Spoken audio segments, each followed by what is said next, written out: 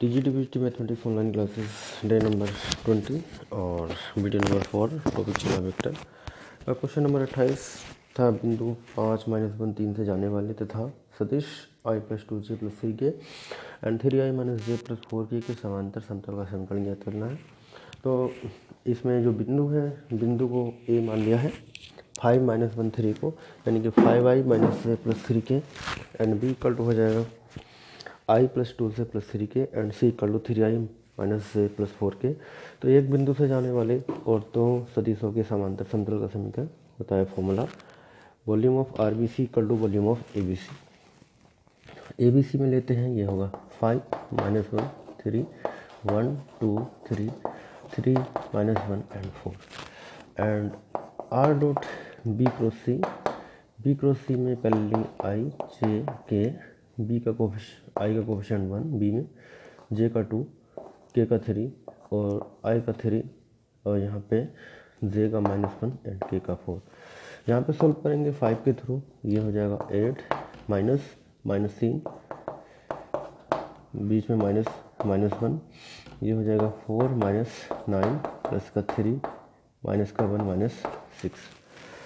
तो इसको अगर सॉल्व कर लेते हैं तो r i के टर्म में लेंगे 8 -3 और j वाला माइनस में होगा 4 -9 प्लस का k -1 -6 इक्वल टू आ जाएगा 5 × 8 + 3 प्लस 1 × -5 3 × -7। तो वेक्टर r ये होगा i 8 + 3 - j -5 k -7 equal to 5 × 11 -5 -21। Solving कर लेते हैं और सॉल्व करके जो टर्म्स आ जाएगा वो इसका आंसर हो जाएगा, यानी कि r dot 11i + 5j - 7k equal to 55 - 5 - 21 50 - 21 equal to 29। ठीक है, यानी कि वेक्टर r ये हो जाएगा 11i + 5j - 7k 11i + 5j - 7k equal to 29। Question number 28 हो चुका है। नेक्स्ट क्वेश्चन 29, तो वो भी इसी पे देते हैं, इसी वाली फॉर्म पर। आपके बारे में है बिंदु 30 - 2 से जाने वाले तथा सदिश है 3i - 4 के और 3i - 4k तथा 2j + 5k और 2j + 5k के समांतर समतल का समीकरण ज्ञात करना। तो इसमें भी वही फॉर्म लगेगी, जो बिंदु है उसको वेक्टर a मानेंगे, या 3i + 0j - 2k, यानी ये हो जाएगा 3i - 2k and b equal to है 3i - 4k and c equal to है 2j + 5k। ठीक है, एक बिंदु से जाने वाले दो के समांतर समतल का समीकरण ये हो जाएगा volume of RBC equal to volume of ABC। Volume of RBC equal to volume of ABC, यानी कि R dot B cross C equal to volume of ABC।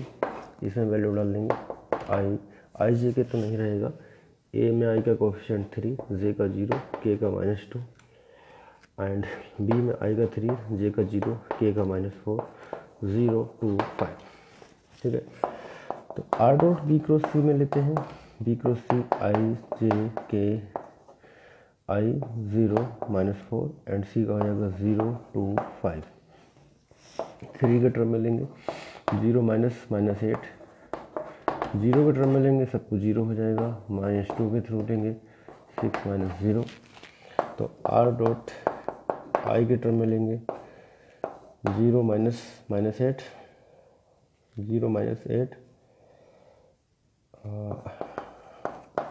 And जे के टर्म में लेंगे 15 - 0 एंड के के टर्म में लेंगे 6 - 0 इक्वल टू 3 जगह 8 - 12 24 - 12 इक्वल टू 12। ठीक है, 12 आ गया। तो ये नेक्स्ट यानी कि लास्ट स्टेप में आंसर आ जाएगा,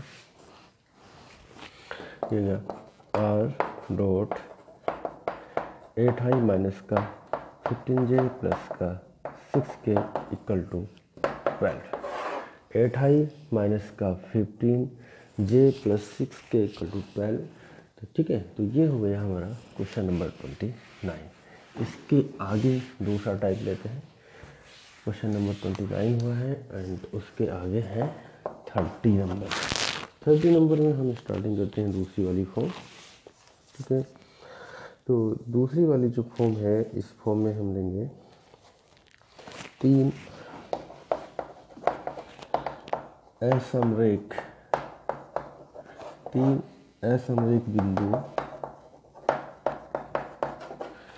बिंदु से जाने वाले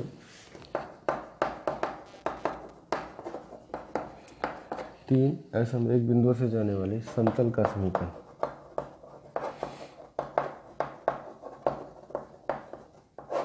तीन असमरेख बिंदुओं से जाने वाले समतल का समीकरण। तो 3 बिंदु ए बी सी अगर मानते हैं तो एक तो ये लिख सकते हैं R dot B cross P plus C cross A plus A cross B equal to volume of A B C. ठीक है, R dot B cross C plus सी क्रॉस ए प्लस ए क्रॉस बी बराबर volume of A B C. तो 3 असंरेख बिंदुओं से जाने वाले समतल का समीकरण। असंरेख मतलब नॉन कॉलिनियर है। ठीक है, the equation of plane passing through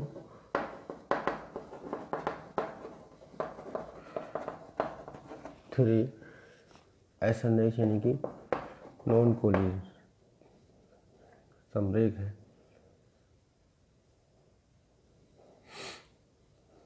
collinear points.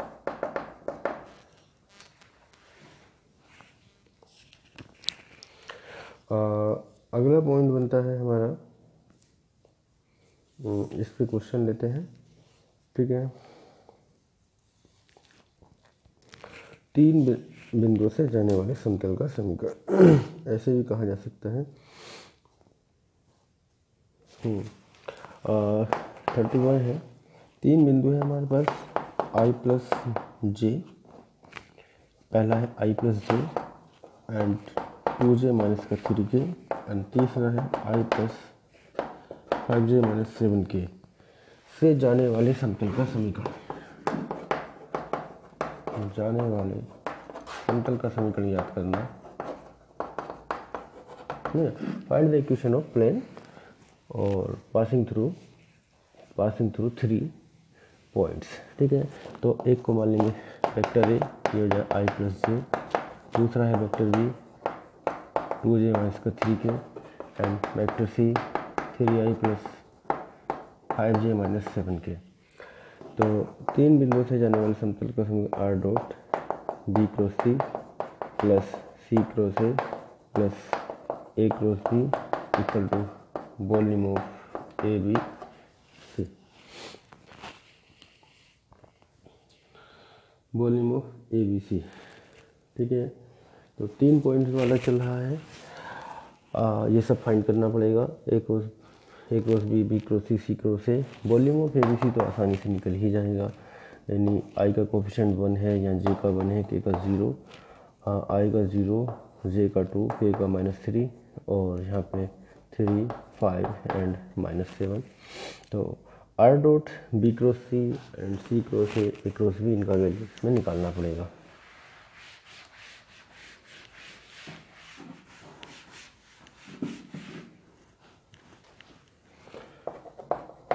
B cross सी, ये होगा आई जे के, बी का जो गुणांक है 0, 2, -3 एंड सी में होगा 3, 5, -7। आई का कोफिशिएंट लेंगे, माइनस का 14 माइनस 15 यानी कि प्लस का 15 हो जाएगा। जे के थ्रू लेंगे 0, 0, -9 यानी +9 एंड के थ्रू लेंगे 0, -6, तो ये हो जाएगा आई -9j -6k। ये हो चुका है B cross C. B cross C equal to I -9j -6k, I minus का 9j माइनस का 6k, बी क्रॉस सी आ गया। ऐसे ही लेंगे सी क्रॉस ए, सी क्रॉस ए, सी में कोफिशिएंट आई जे के, सी का होगा 3, 5, -7 एंड ए का कोई कोफिशिएंट से 1, 1, 0, तो आई के टर्म में लिया 0 -7 यानी +7 हो जाएगा। जे के टर्म में लेंगे तो 0 -7 यानी कि +7 हो जाएगा एंड के टर्म में 3 -5 7i माइनस का 7j -2k, 7i - 7j -2k सी क्रॉस ए आ चुका है। ऐसे ही लेना है ए क्रॉस बी, ठीक है। ए क्रॉस बी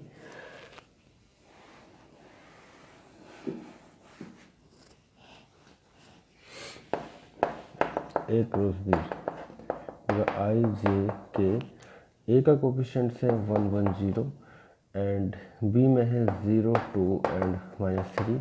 ये आई के टर्म में हो जाएगा -3 -0 एंड जे के टर्म में हो जाएगा -3, आई के टर्म में -3 -0 एंड जे के टर्म में भी -3 0 एंड के टर्म में 2 -0, तो ये हो जाएगा माइनस का 3i प्लस का 3j प्लस 2k, ठीक है। तो यहाँ पे वैल्यू पुट कर लेंगे आर डॉट बी क्रॉस सी है आई -9j -6k and C cross है 7i - 7j -2k and A cross भी है माइनस का 3i plus 3j plus 2k। इसको सॉल्व कर लेते हैं।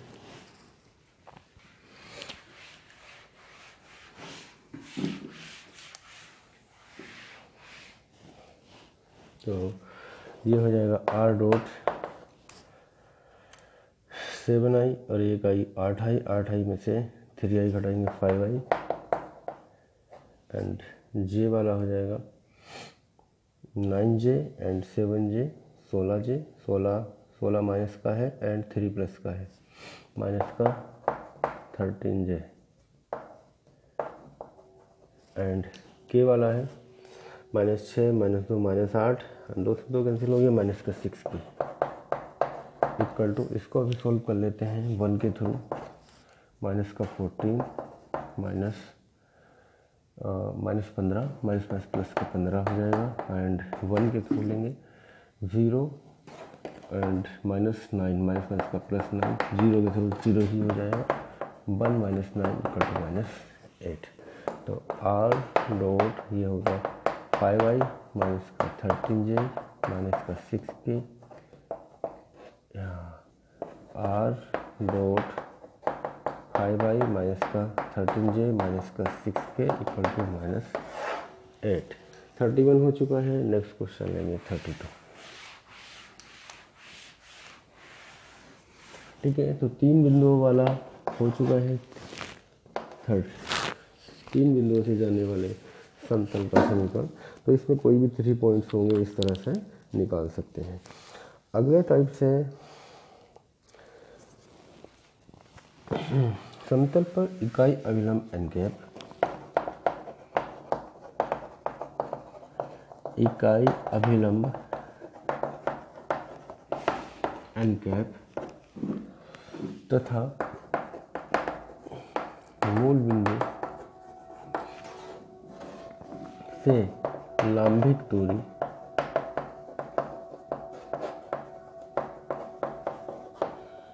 P के रूप में समीकरण, ठीक है। समतल पर इकाई अभिलंब, तो अभिलंब यानी कि यूनिट परपेंडिकुलर्स होता है, आर टेंजेंट एंड नॉर्मल, अभिलंब नॉर्मल होगा,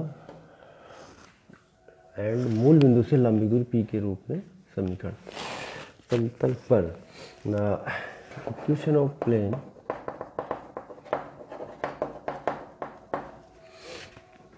on unit normal N cap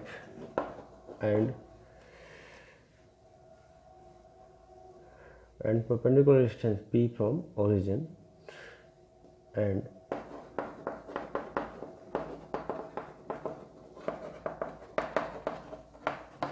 p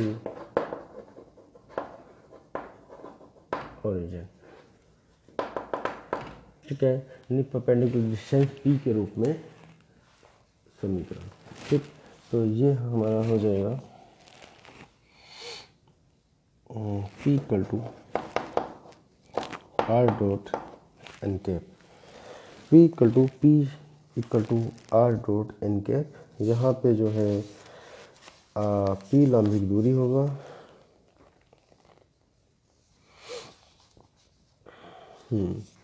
अब इस पर डिपेंडिंग क्वेश्चन लेंगे, जैसे 36 हमारा अगला पॉइंट है, उस समतल का समीकरण ज्ञात करो, उस समतल का समीकरण ज्ञात करो जिसकी मूल बिंदु से लंबिक दूरी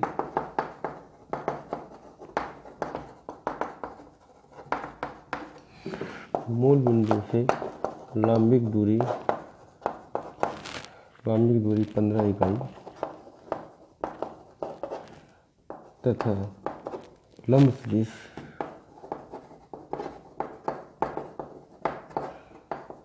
to I minus J plus 2k है। ठीक है, समतल का इक्वेशन ज्ञात करना है, लंबिक दूरी दिया है इतना और लंब सदिश इतना है, यानी लंबिक दूरी p, परपेंडिकुलर जो उसकी डिस्टेंस है वो p है फ्रॉम ओरिजिन। ठीक है, मूल बिंदु से लंबिक दूरी perpendicular distance from origin equal to 15 and जो वेक्टर्स हैं, ठीक है, unit perpendicular distance and normal form का जो वेक्टर्स हैं वो ये, यानी इसको n वेक्टर दिया है, मान लिया 2i माइनस जे प्लस 2k, तो इसका अगर हम n कैप निकालेंगे, वेक्टर n वही मोड ऑफ वेक्टर n, तो ये हो जाएगा 2i minus J plus 2k by under root i का कोफिशिएंट, j का कोफिशिएंट प्लस k का कोफिशिएंट। तो n कैप इक्वल टू हो जाएगा 2i माइनस जे प्लस का 2k upon under root 4 plus 1 plus 4, 4 4 8 9, 2i minus जे प्लस 2k अपॉन 3। ठीक है, फॉर्मूले में वैल्यू पुट कर देंगे, r equal to p equal to R dot N cap, p equal to 15 and r dot N cap हो जाएगा 2i minus जे plus 2k upon 3। Cross multiplying कर देंगे, गलती है 45,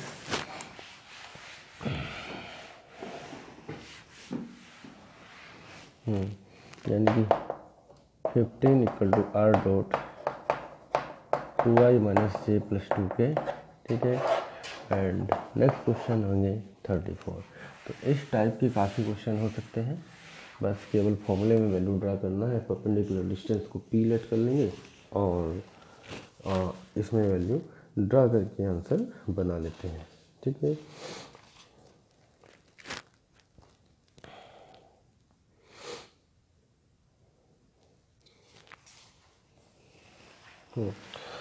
यही क्वेश्चन इस तरह से भी आ सकता है, यही क्वेश्चन से अगर उस समतल का समीकरण ज्ञात करो,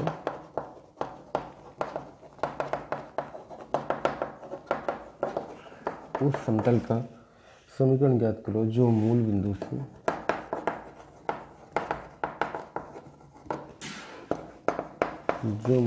से 10 इकाई दूर है,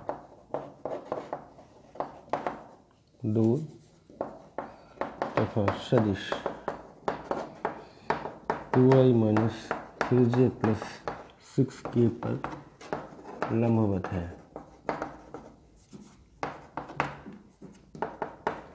ठीक है, तो यानी कि p इक्वल टू 10 दिया है एंड n वेक्टर मान लेते हैं हम 2i minus 3j plus 6k तो इसका N cap vector N Y mode of vector है, ये हो गया हमारा 2i minus 3j plus 6k upon under root 2 का स्क्वायर प्लस माइनस 3 का स्क्वायर प्लस 6 का square N cap equal to 2i minus 3j plus 6k upon under root 4 plus 9 plus 36 49 यानी 7 हो जाएगा 2i minus 3j plus 6k upon 7। तो समतल का समीकरण P equal to R dot N cap यानी कि 10 equal to R dot N cap हो जाएगा 2i minus 3j plus 6k upon 7 cross multiplying कर देंगे 70 equal to R dot 2i minus 3j plus 6k। ठीक है, 2i minus 3j plus 6k। तो इस तरह से ये क्वेश्चन हो सकते हैं। नेक्स्ट क्वेश्चन होगा 35।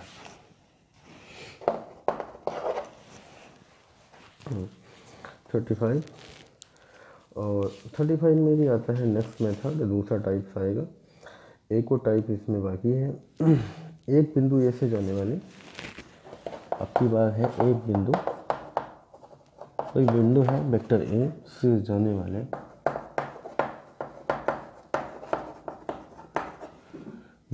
तथा वेक्टर एन पर लंब समतल का समीकरण। बिंदु ए से जाने वाले और एन पर वेक्टर एन पर लंब समतल का समीकरण होता है R dot N equal to A dot N. बिंदु ए से जाने वाले तथा एन पर लंब समतल का समीकरण R dot N equal to A dot N. ठीक है, तो यह यहाँ पे फॉर्मूला अप्लाई होगा। एक बिंदु से जाने वाले एंड दो के से जाने वाले और वेक्टर एन पर लंब समतल यानी कि परपेंडिकुलर प्लेन का इक्वेशन हमको फाइंड करना है।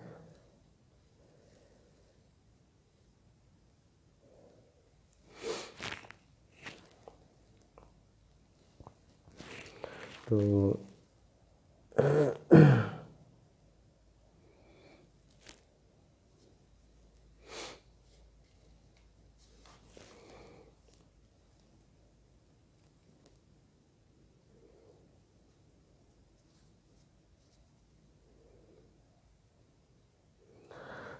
इस पे डिपेंडिंग क्वेश्चन लेते हैं। जैसे ये क्वेश्चन है हमारा, समतल का समीकरण ज्ञात करो जो इतने से ज़्यादा है उस पर लंब है। और समतल का समीकरण ज्ञात करो, find the equation of plane. समतल का समीकरण ज्ञात करो, find the equation of plane passing through points. जो बिंदु 2i plus 3j minus k से जाता है तथा सदिश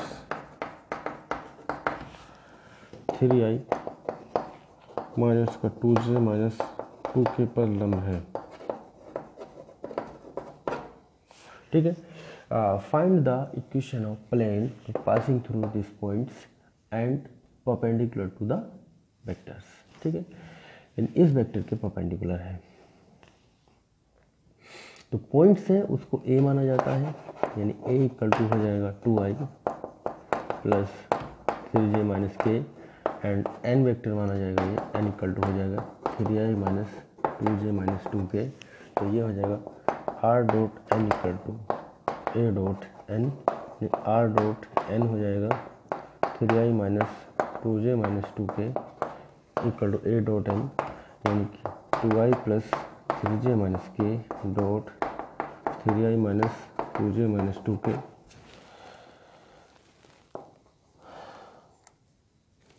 तो यहाँ पे i dot i 6, i dot i 1 हो जाएगा, j वाला 3 दूनी 6, j डॉट j 1 और प्लस 2 k डॉट k 1। तो ये हो जाएगा 6 माइनस 6 प्लस 2, 6 से 6 कैंसिल इक्वल टू आ गया 2। ये हो जाएगा r dot 3i minus 2j minus 2k, 3i minus 2j minus 2k equal to 2। ठीक है, तो इसका मान ये हो जाएगा। नेक्स्ट क्वेश्चन लेते हैं, 36 हो गया है, 37।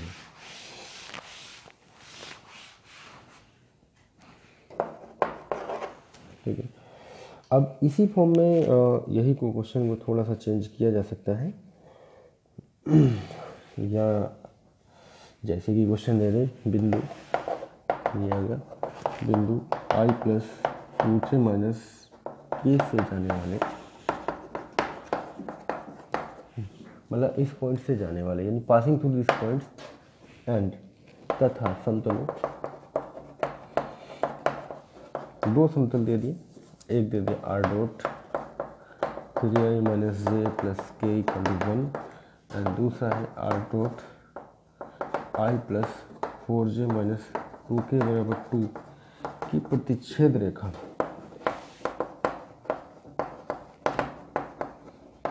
रेखा पर लंब समतल का समीकरण, लंब समतल का समीकरण ज्ञात करो। इंग्लिश वालों के लिए भाई find the equation of plane, find the equation of plane passing through the points i plus 2j minus k and the planes is lie on the intersection line of the planes this and this, ठीक है, यानी कि plane lie on the intersection line of the plane इतने and इतने। तो इसमें क्या करना है, जो जो प्लेन दिए हुए हैं इसको इस तरह से लिख लेंगे आर डॉट n1 बराबर q1, यानी कि ये जो टर्म्स हो जाएगा इसको हम ले लेंगे n1 वेक्टर 3i माइनस जे प्लस के।